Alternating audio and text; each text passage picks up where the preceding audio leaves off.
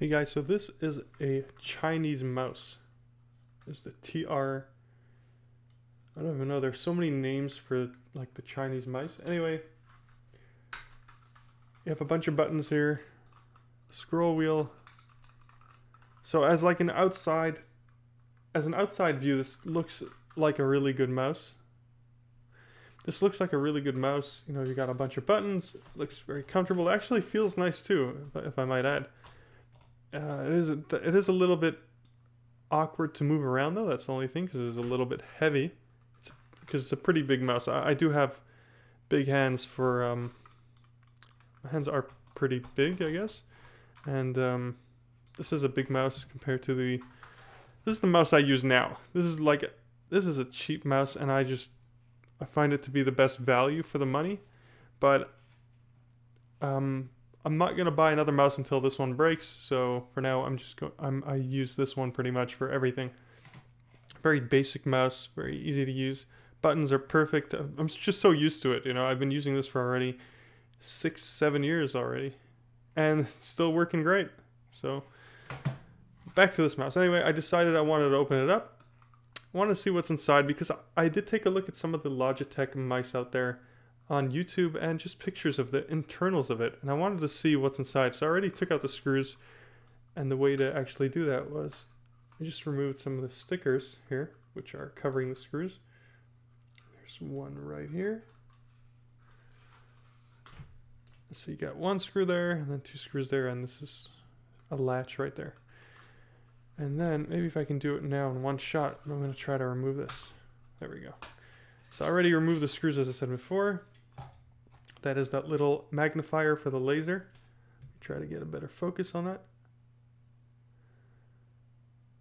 And again, I don't know if I said this before, but I paid $8 for this, $8 or $9 for this mouse. And that is a really cheap, that's a cheap price for a mouse with, let's see, how many buttons does this thing have? This has 1, 2, 3, 4, 5. 5 buttons plus the plus the wheel, push button, and the DPI. So for a 5-button mouse with the DPI switch for sensitivity and the wheel, that's a pretty good price. But it's only a good price if this actually works, if you get good value from this mouse, which I wouldn't really say that you do, because I know I did make a review video a long time ago stating that this mouse is really good. I didn't really use it back then, and I did try to use it a few times and found that it wasn't a good mouse. Just very very inaccurate. The optical sensor in there is just not as good. So anyway, I wanted to take a look at some of the internals. So let me just cut to the chase. So that is the wheel there. Try to get a nice focus on there. There we go. So that is the wheel.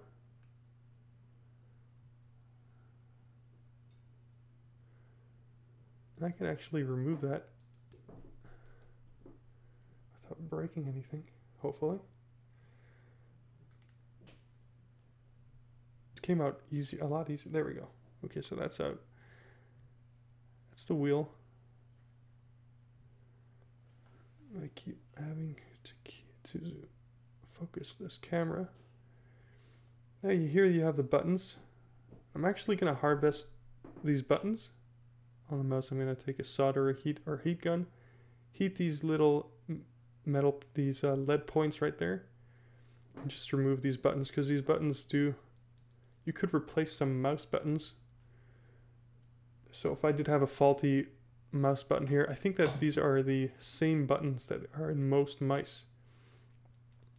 Now I don't know if they're the exact same in terms of materials, quality, but I'm definitely going to check that out and see, because I know there's different sensitivity for different buttons. So I wonder if they're the same ones that you purchase off eBay. I mean, they do feel really cheap.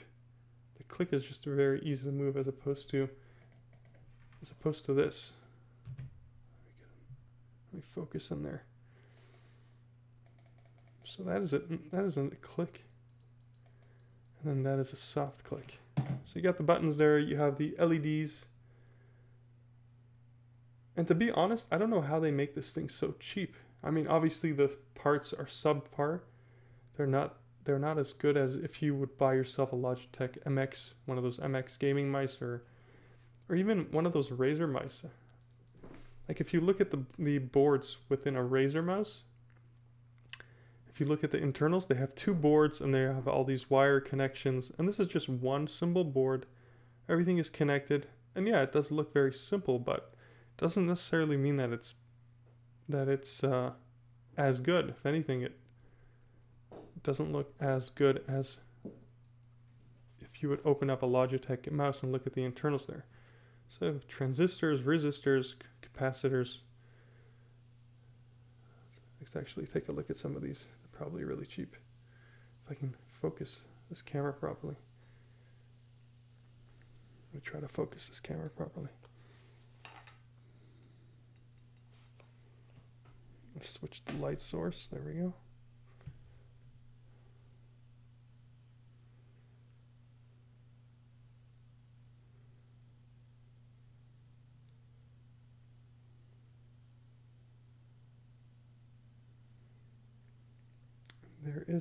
There's probably the sensor.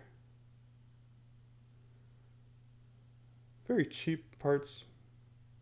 I mean, technically, if you think about it, if you really do need a 5 or 6 button mouse for gaming, let's say you play a lot of games, one of those MMORPGs, and maybe that would work. But if you're playing a lot of FPS, first-person shooters, then you really need that accuracy. And I definitely wouldn't recommend a mouse like this, or one of these cheap Chinese mouse that you get off AliExpress or even Amazon. And they have so many different names.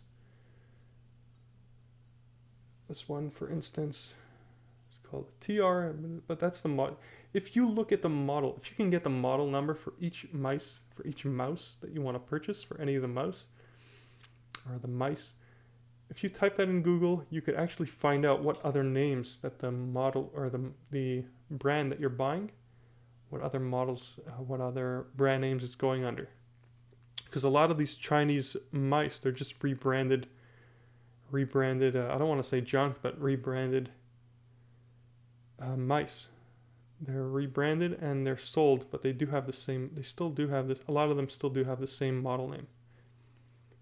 Gaming grade sensor, no, I don't think so. So there's another button right there. You have the LEDs. Mouse does look good, feel good, but the internals, it's all about the internals, guys.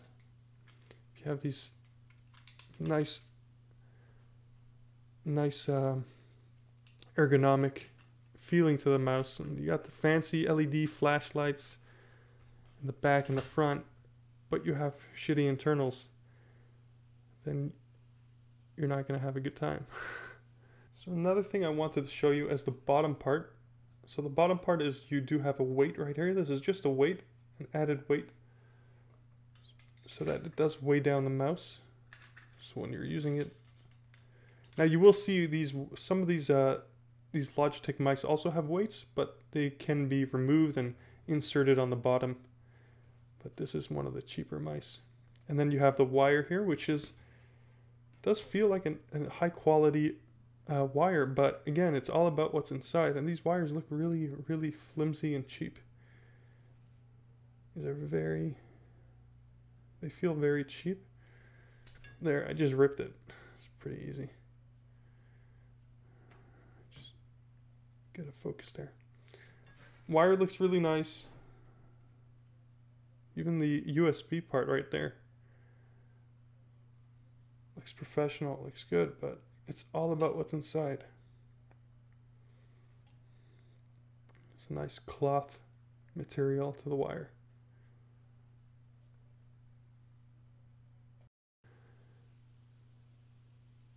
Anyway, I just want to show you guys the internals of this. Maybe I can try to zoom into one of these capacitors for you.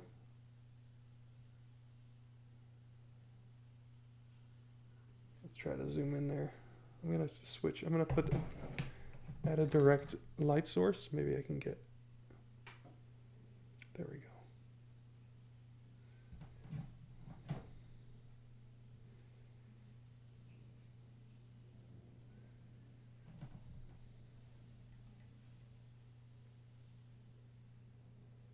There we go.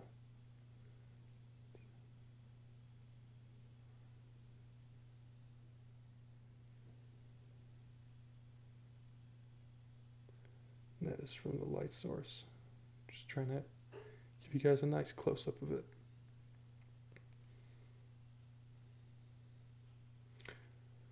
So I'm probably going to harvest these buttons right there. Definitely will come in handy. And the reason why I did open it up is because I did want to see the difference between this and one of the Logitech mice, which I didn't see online, but I am planning on buying one after my mouse right here. This one breaks. After this Microsoft mouse breaks, that's it. I'm probably going to get myself one of those fancy MX gaming mice. Alright, well that is going to be it for this video.